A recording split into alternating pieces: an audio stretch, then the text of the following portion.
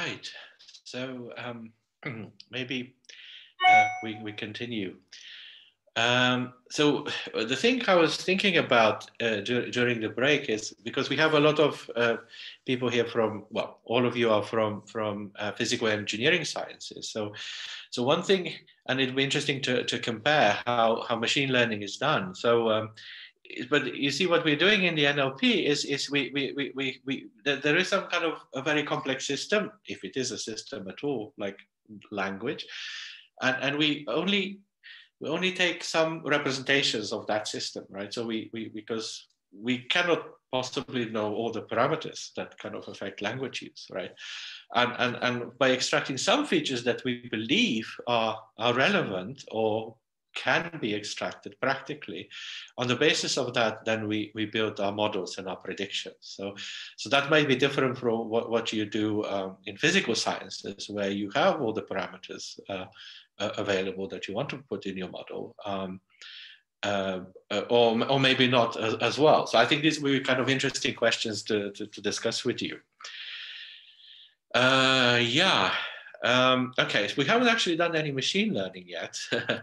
So, so I have this final point about the grounding meaning that we already just referred to, right? So this is grounding normally, well, grounding means several things, but in this context, it means, well, ways of associating words with representations of the physical world or images or so on. And there is kind of important paper in kind of the cognitive AI spirit from the 90s by Stefan Harnad, and who kind of discusses how meaning might be connected to the world. And so it talks about sensors. These give us iconic representations. So I understand those as discretizations that the sensors make. So sensors already make some classifications, right? And then we plug this into a neural network or connectionist network. And this is kind of a feature detector creates features, these invariances from iconic representations, and turns them into categorical representations. So these will be words, labels for things, right? Like object detector. And then, okay, yeah, we don't, those categories are just probably distributions of features, but then we give them labels, and then we end up in the symbolic domain, right? And from these symbols can we complex more, where we can make more complicated symbols, and we get sentences that we have. So important thing to consider, and this is becomes quite obvious if you do, for example, robotics, is that you get a lot of information from sensors, right? Every second, but maybe those several megabytes of data will then represent just one label on the language side, right? So these arrows become smaller as we reach the symbolic domain. And this is also the problem of the field, because like one word may actually correspond to several of observations down there. Right, so that's why the ambiguity is created, because several sensory observations of a chair, you can take sensory observations of this chair from very different locations, different time steps, as the robot is moving. But in the end, all these classifications will have to will result into one label called the chair. And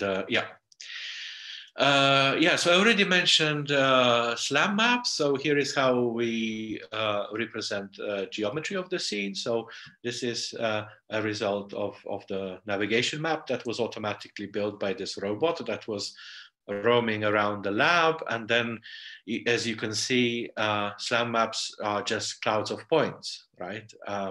But there are 3D points and very accurate 3D points. We also give some labels to these clouds points here. So this kind of representation is good for geometric reasoning, right? But we cannot really say what's happening with the objects, because a table is just like these 4 sets of cloud points here, right? So you see, this robot was very good at locations. But also, as I said, locations are also tricky. Like, remember, on a dog on the grass, you know, a cup on the table. They're quite different geometries there. So we also need some information about cups, dogs, and grass to decide that that is on, right? And another kind of representation of grounded, well, and embodied meaning, where you actually take the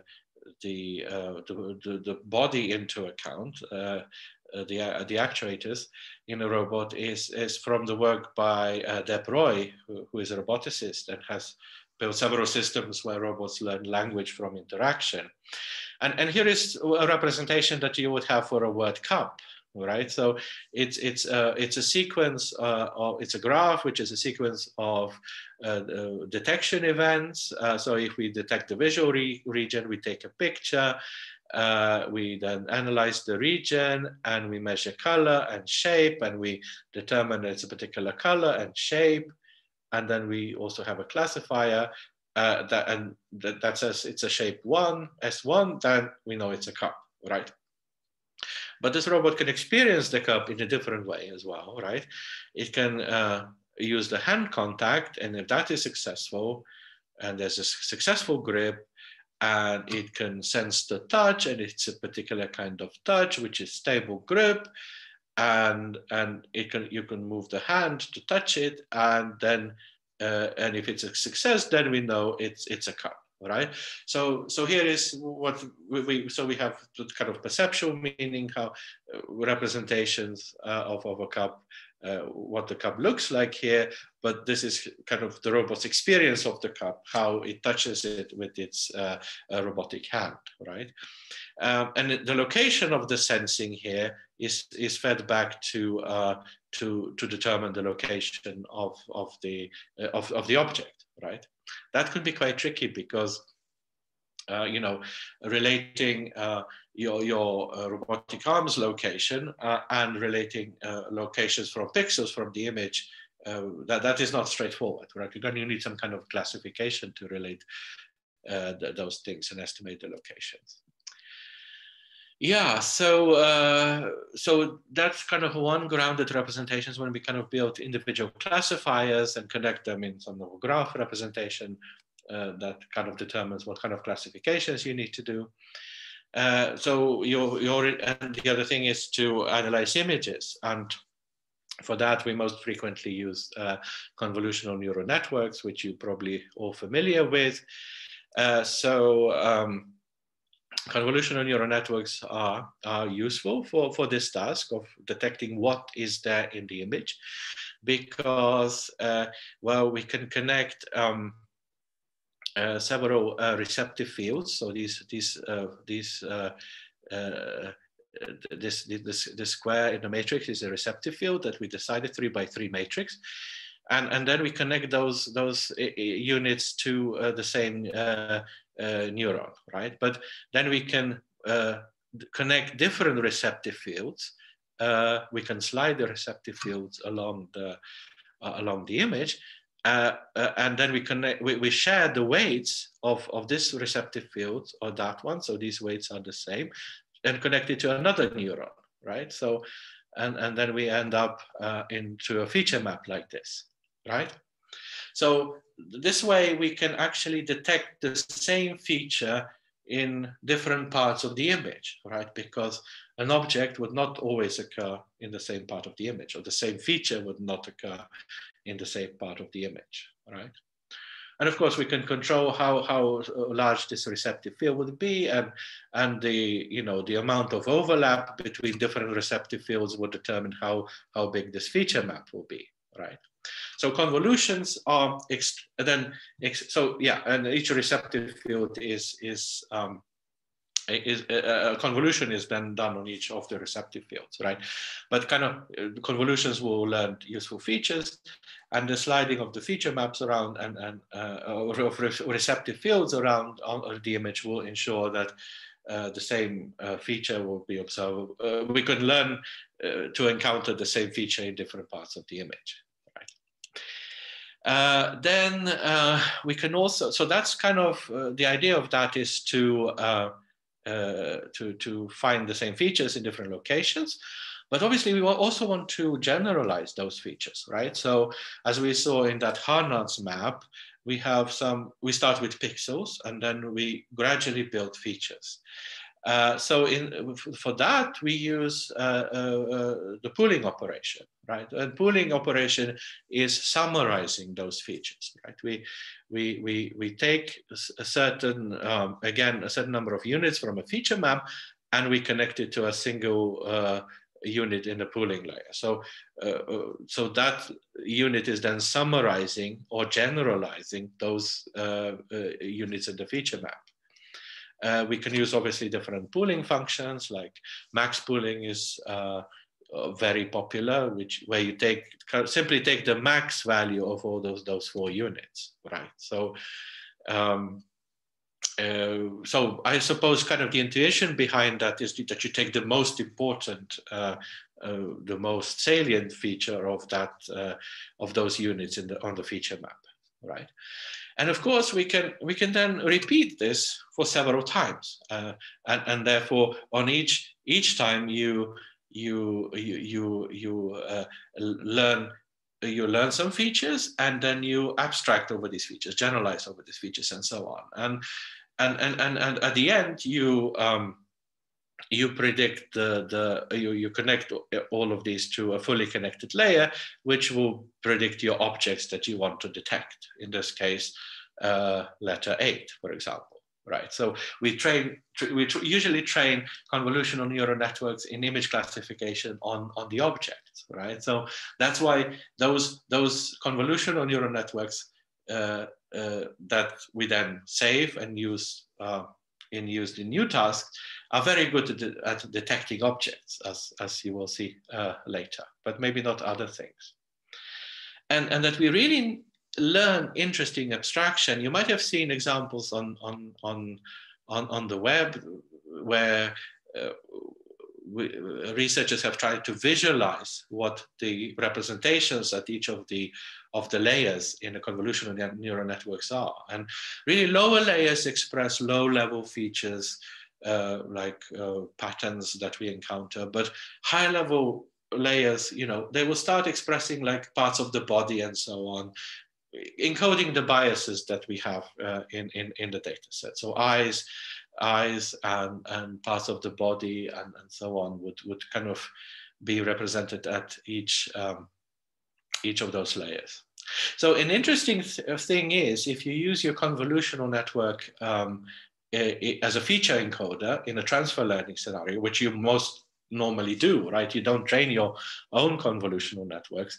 The question is, before cutting off this fully connected layer, you take those representations there.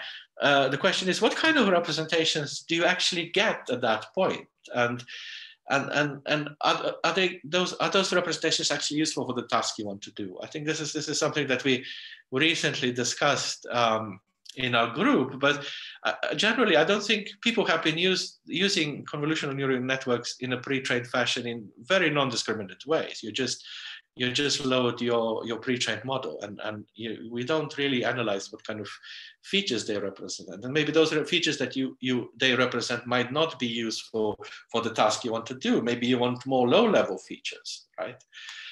So that would be kind of interesting question to explore. Okay, yeah, so these are like grounded representations that we use. So seeing geometry with robots, convolutional neural networks for vision, and embodied representations, which is a sequence of classifiers that classifies sensory and data from sensors and actuators of a robot.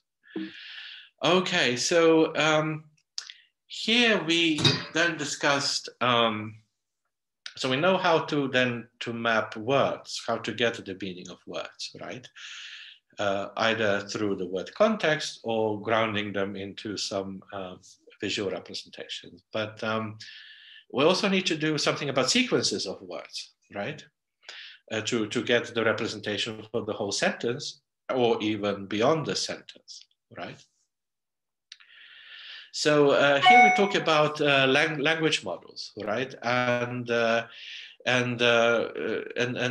language model is a model that basically estimates the probability of an upcoming word, like word n, given the sequence of words preceding what is the most likely next word to predict.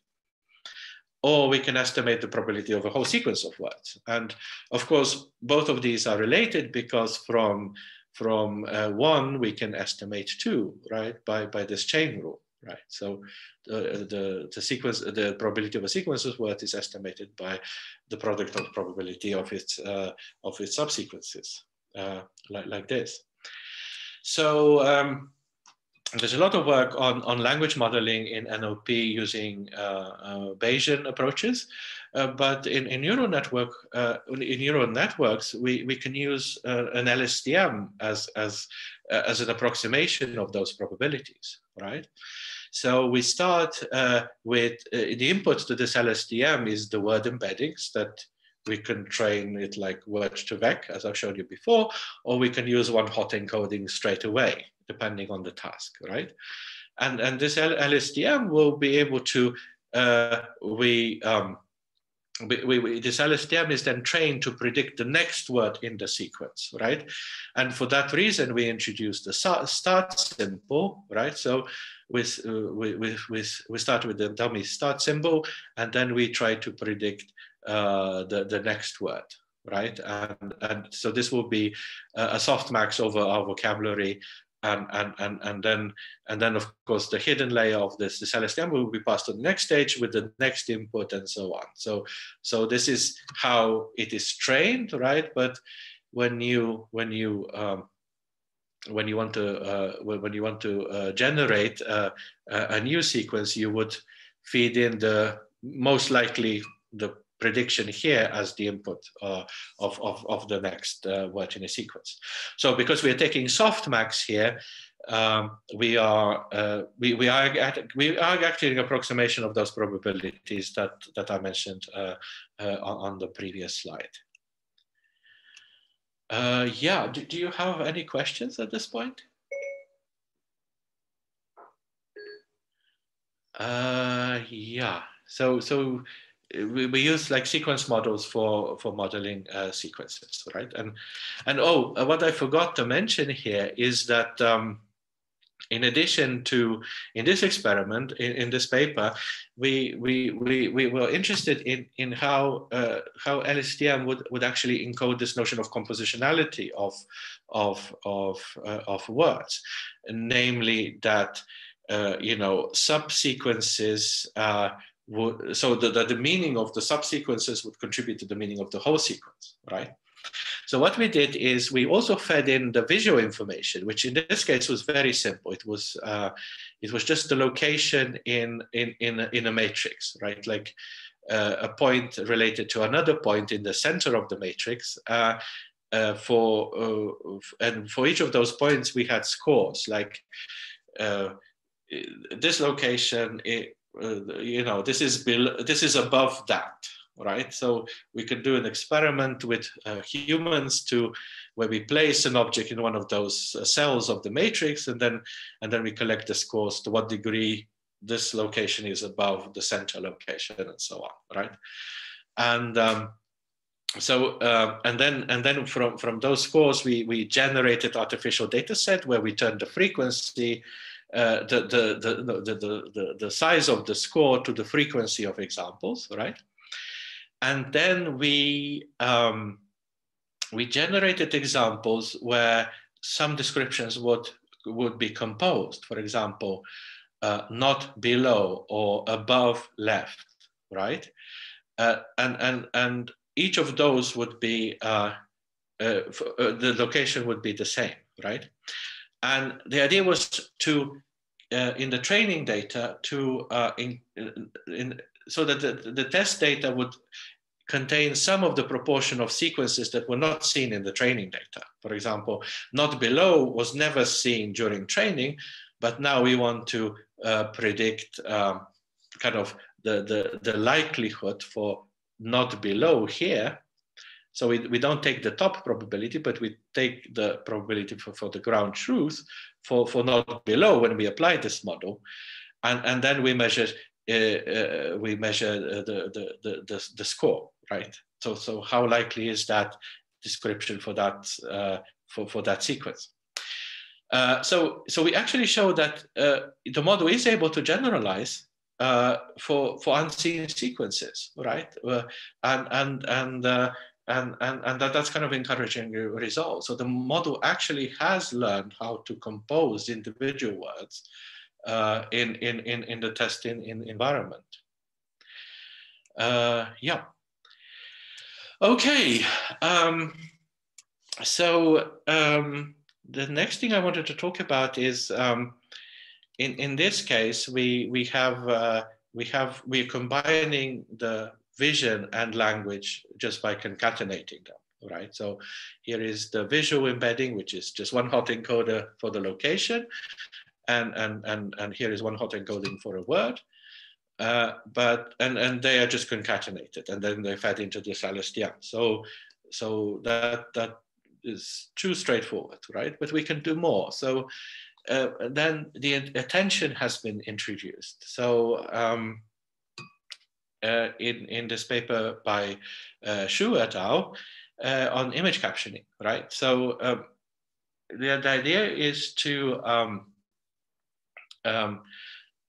kind of select and combine the visual and textual information and let the network learn how to select and combine this visual and textual information, right?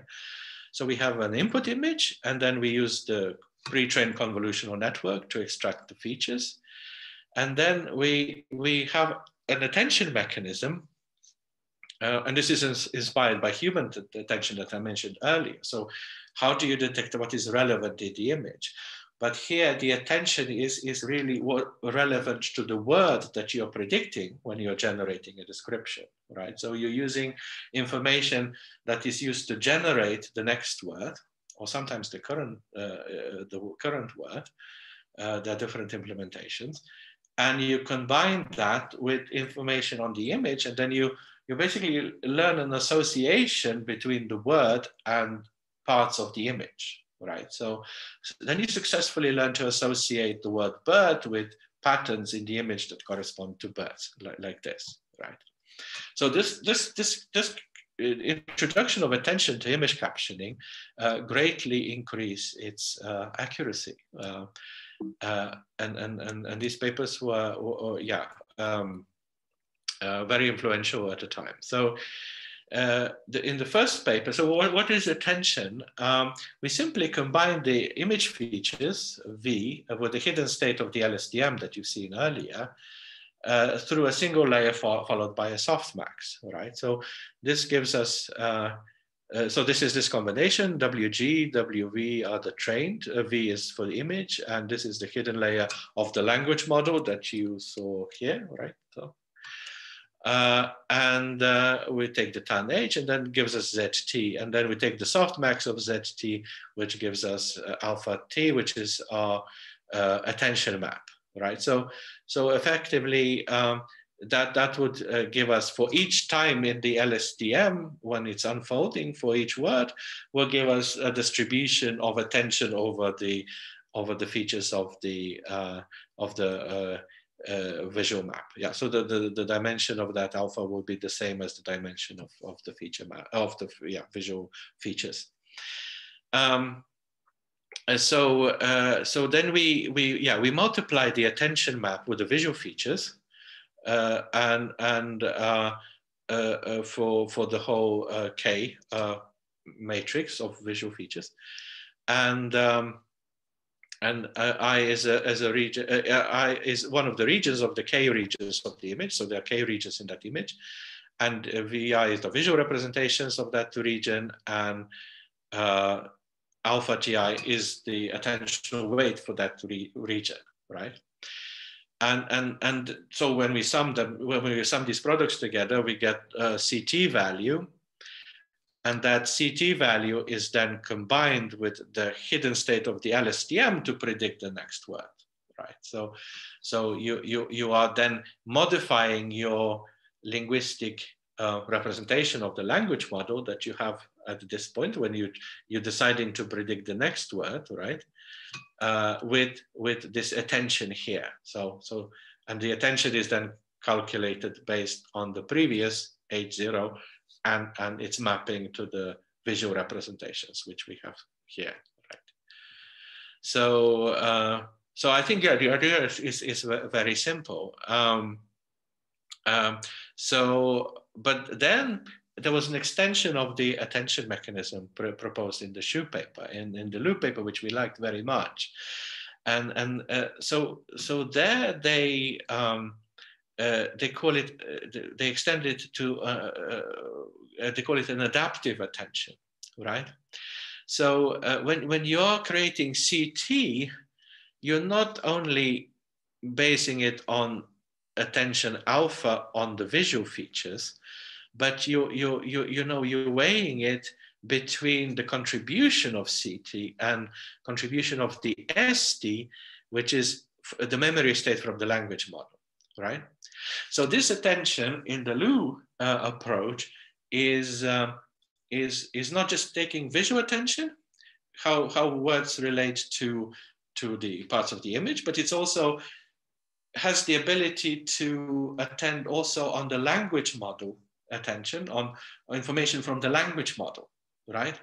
And this is important to what I said earlier, because I said when you describe a scene, you don't use just the visual features, geometry, but also what you know about the world. So you say the dog is on the grass because somehow we know this from interactions of dogs and grass. So in English, it's decided that this will be on, right? But geometrically on, we have several versions of geometric ons. So this way we can actually consider some information from the visual part to generate the word and some information from the language model, which also contributes to the generation of the description, like on or maybe an object, right? And this, then beta here, so alpha is here inside the CT as before, but this beta is then, you know, it's a complementary, so they sum up to one. So when you generate the next word, sometimes you attend more on the vision side, sometimes you attend more on the language side.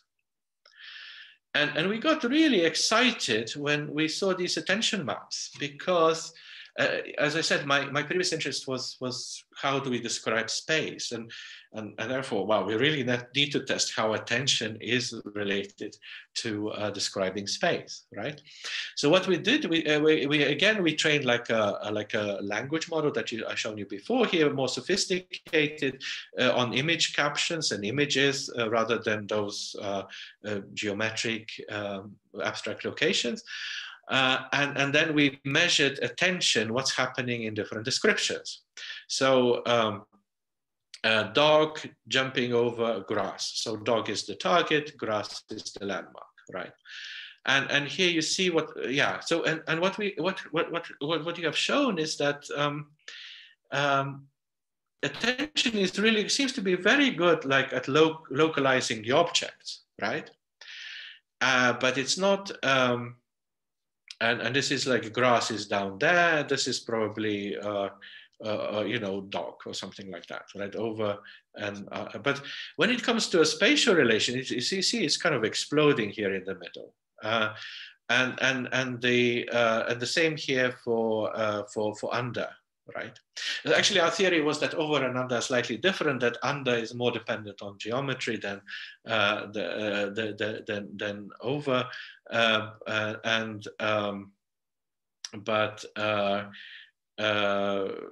yeah, as you can see, they are both a bit unfocused, right? And really, then when you generate a spatial relation, you don't depend that much on the visual information, probably, because it's unfocused attention, right? So so it looks like when a language model is predicting these spatial relations, it's not relying on the vision, it's more relying on the language model, right? And that's kind of an important question. So Well, it's no surprise because, as I said, the way these CNNs are trained, they are trained to detect objects, but not relations between the objects, right? Or actions that happen between the objects. So, and therefore the language model kicks in, like what are the most kind of frequent relations between those objects. So those predictions you would a question, Simon? Yep. So maybe I mean, you don't need the sort of the attention on the central object there, over or under, because it's contained in the landmark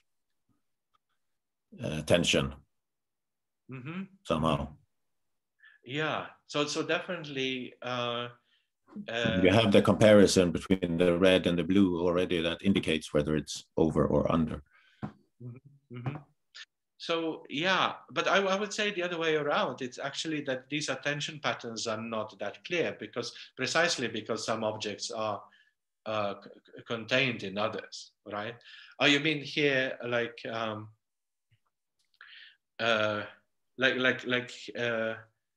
so there will be some kind of partial containment in both of those cases, right? Yeah. Yeah.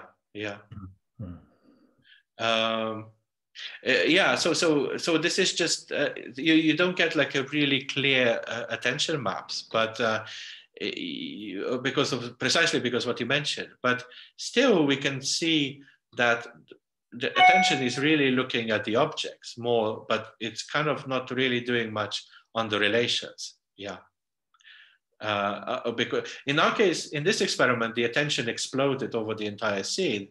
But actually, if you look at the Lu paper, it kind of implodes when it kind of reaches the descriptions that are not part of the object. You kind of, like the big brown dog, you can nicely see the attention preparing and going up when you start to generate the noun phrase. But then is jumping over, I think it will drop and then it will start rising when you start predicting the next noun phrase. So the attention is really about the noun phrases, and our conclusion was, well, this is because the way the neural network was trained, the pre-trained to detect objects, and what kind of information those CNNs encode. I said a wrong thing actually earlier. So over and under, they are both words that we hypothesized that would be more influenced by world knowledge, right? And therefore language model. Whereas above and below are those that are more geometric. And I think in the paper we did notice a difference, right? But overall, yeah, the visual information is maybe not that good for spatial relations. So this kind of led us to another experiment where we actually help the network with features a bit, right? So in addition to giving it a full image representation of the entire image, or visual features of the entire image, we also explicitly extracted bounding boxes of objects, the targets and the landmark, and those were the visual features of the bounding boxes. And then we also extracted geometric relations between those bounding boxes, right? So we did that from the annotated corpus, right? And then also we have the information from the language model. Now, order means here that we ordered the target and landmark, that, in this long vector where we concatenated the features, we always had the target features there and then the landmark features, like the objects were ordered. And S means that we also had spatial features, right? And so here you can see how the attention worked. So actually, having targets always in the same part of the vector obviously help to find the elephant in the beginning of the description. But then next to it also considered some spatial features, which we were very happy about, but also quite a lot of language information features, but not much target and landmark. But you can see here the network is trying to prepare to generate the landmarks. So the blue features receive more attention than all the rest, right? So that's kind of an interesting result. Some geometric information is considered, objects identified with as targets and landmarks, and the language information still has quite an important role, and maybe too strong in generating that in the sequences. And the other thing is that maybe the attention patterns don't really correspond how humans analyze the scene. So it looks like it's kind of syntactically biased. So you start with you attend on the appearance of the target, and then you start attending on the appearance of the landmark. But usually, well, maybe you start with a target and a landmark, and then you choose how to describe it, right? So that is not in the same way as what you need to attend when you generate a sequence. So we also reversed the descriptions in one of the experiments. We said, elephant, rocks next to, and then, or rather rocks, elephant next to, and then we measured kind of the perplexity of the language model, and the perplexity of such language model was on measuring such sequences later on in the test set was much lower than the perplexity of the order in which the natural human descriptions come. So Simon, I think that you keep track of time. I don't know if you plan to go through all 51 slides. Oh, it's just a yes. couple of minutes left. So maybe I should wrap up, and I will leave the slides with you, but just maybe briefly describe other experiments and then answer any questions you might have about them. So yeah, from this, we then went on to asking questions. So here we are generating only single descriptions. In this work with one of my PhD students, Nikolai, we look at how can we then generate paragraphs, not just individual sentences, right? So here you also get a problem that the same things might be re-referred again, right? And you might use pronouns and so on. So you need to select the visual features of objects, and then you also need to know background knowledge about the objects and situations.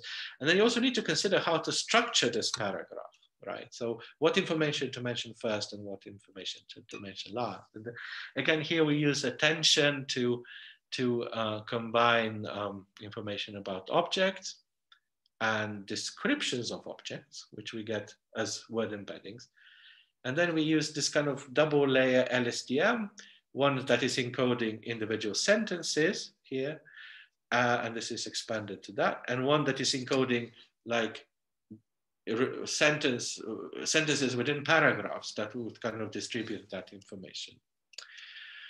And then I thought I also should mention this highly influential work recently that you might have heard about attention and transformers, right? And the idea of transformers is that you just generalize this notion of attention, and you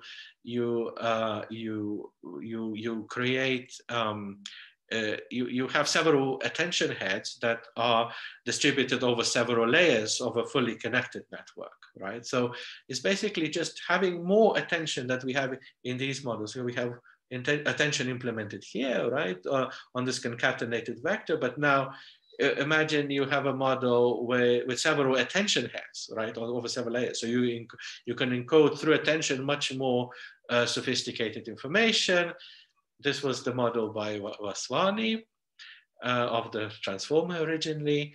And then this was implemented, among others, in a large pre-trained model called BERT that you hear a lot about it nowadays, right? So it's a very large model. So it has 340 million parameters in the BERT large.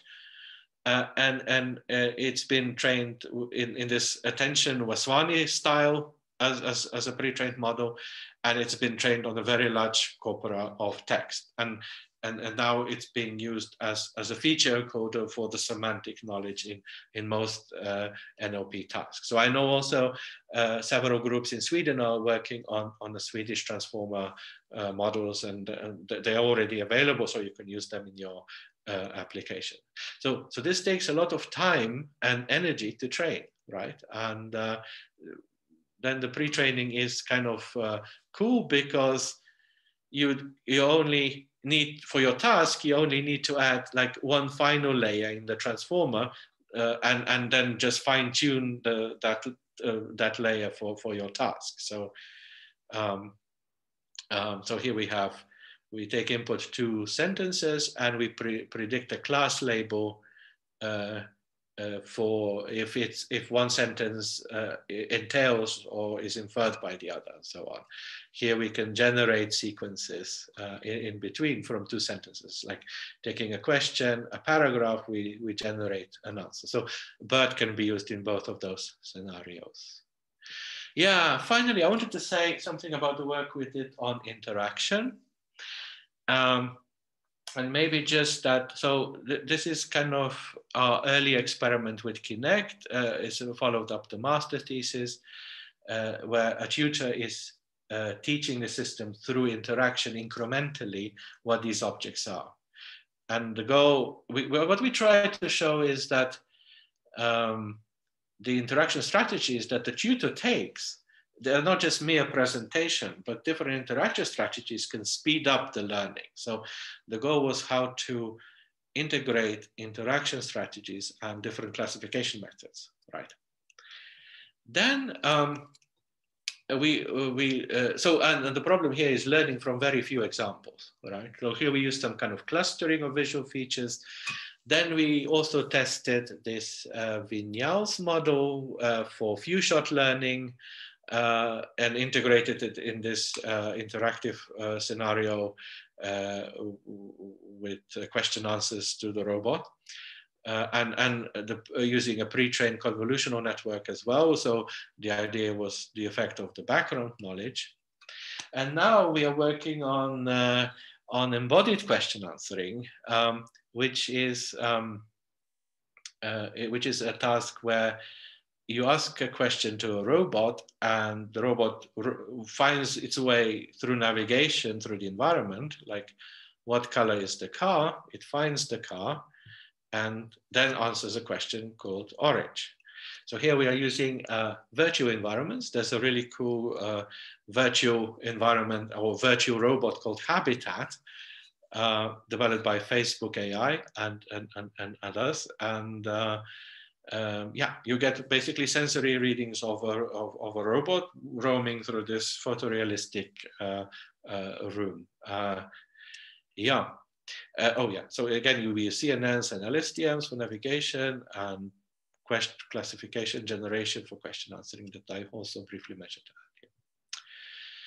Yeah. So I'll briefly finish. So I hope I gave you some idea why learning language is challenging, but also very exciting. And I tried to kind of show you some representations and approaches that we commonly use. But there's also some very interesting open questions. So how do you represent knowledge? So how do we encode the knowledge that we need, like knowledge about the world, visual features, and so on? How can we transfer knowledge between different pre-trained models? So can we use the image captioning pre-trained model in a robotic setting to recognize objects in this virtual environment, for example? An important thing when you talk about large pre-trained models is social bias and ethical concerns, right? And so it has been shown that such models kind of encode a lot of undesired social bias. They're also very expensive to train environmentally wise, right? So there was a very interesting paper by Emily Bender and others that kind of stirred a lot of attention recently because Google objected to some of that research presented in that paper. And yeah, things that we're working on is information representation and fusion, like exactly how to make, geometric features count there. Can we supply other features like that to make the learning better for individual words? And then the last thing is interactive learning and learning from very little data. So how do we adapt these machine learning algorithms that we saw in image captioning to in a scenario with robot where you don't have a large data set to train, right? So yeah, all of these are possible thesis topics. I don't know how you have your thesis procedure set up in your departments, but I would be happy to discuss possible collaborations with your departments and supervisors from your departments for any potential thesis topics if you might be interested. Yeah, I think I'll stop there now because I'm already over time. I might, but I'll be around to take a question or two later on. I have one question again. Mm-hmm. It seems that you're always looking at the images to create context. Just one kind of, this may be a wild idea. Is it possible to use this way to understand why a model gives the result that let's say you apply the CNN and you get the result what you want, but can we put this way in the middle and say we get this result because these parameters are being fed to the model? So somehow get the understanding of what causes the result you get. So because it's a very hard thing to do, so it's somehow use this approach to put it in the middle of the things and see what are the features being fed. So it gives you this, it gives you that importance because of this and this. So write it like a natural language processor. So understand what it's been fed, relation between the targets and the features, and gives you the result. Somehow it's trying to explain the result by this way. Mm-hmm. Mm-hmm. I think that's a really good point that you mentioned, and there's a lot of work on this. So explainability of language models, right, and image models. Right? So yeah, you can engineer the input, and then you see what the outputs will be. This is what we did, for example, when we reversed the objects in the description. Right, and then you can measure either the state of the activations at different layers in the network, or you can measure how good the system is in some task for, let's say, classifying another label, right? Or you can measure, in case of language models, you can measure perplexity, right? So we trained the language model on original strings that we found in the data set, but then we permutated the strings and then measured perplexity. How would that affect the language model? But yeah, there is an interesting area now in NLP, kind of interpretability. People were hoping that deep learning will reveal grammatical rules that, NLP historically has also been rule-based, right? So where we wrote and still is in cases like dialogue systems, right, or Siri and things like that. People still prefer rule-based systems. So there was a hope that a lot of interesting linguistic intuitions would get out of the representations. And what became obvious that neural networks learn quite different representations in many cases. And the examples that we looked at, it looks like that this is because also the architecture that you choose influences that, right? So in that case, we chose an LSTM. LSTM can only go left to right. So we can only encode left to right dependencies. But as I said, maybe in a spatial description, knowing what the landmark is, then it will be easy to describe the target. But in a sequence, the landmark comes last, right? So the LSTM still works well, but it's forced to work harder than it should be because having information about the landmark, yeah, it's much easier to predict. The perplexity really drops in that language model for predicting all of the descriptions. Yeah, but I'm still so interesting. The other thing is like, can we learn from? They say, because as a physicist, we always want to study the relations with the formulas or whatever that we want. Until now, it's always the deep learning, where you just get some result. Is it possible, again, to use natural language process to look at the features that are fed to this the fully connected layer, or even that one, and suggest that those might be relations that you kind of the formulas that could be interesting to look at. Mm-hmm. We always get some result, but we don't know why we get, or is there any kind of generalization? It will be, I know it's a bit wide question, but mm-hmm. I'm trying to understand, is there a way? No, that's a really good point. So exactly, yeah. So we are also interested in this aspect, right? So because that was kind of the first attempt. So what can we say about the language? Can we discover things about the language, right? And then we saw sometimes we get different representations, but we do. So if we restructure the learning task experimentally in such a way, we do get important information. So there is, for example, work now on well, we did it for like prepositions. So we were actually saying there are different classes of semantic classes of spatial relations, and we need different models from them. But we're constructing examples like this. But the problem with these experiments is that you because it's such a general model, there's always, and because there might be other factors influencing your task, the behavior of the network might be capturing something else. But I guess if you sufficiently limit the structure of the model, that you know what you might be expecting to learn, and also if you use synthetic data that you generate for a particular purpose, yes, then I think you can learn a lot about language or physics from the behavior of the network. Thanks. Yeah, thanks for a good question. Yeah.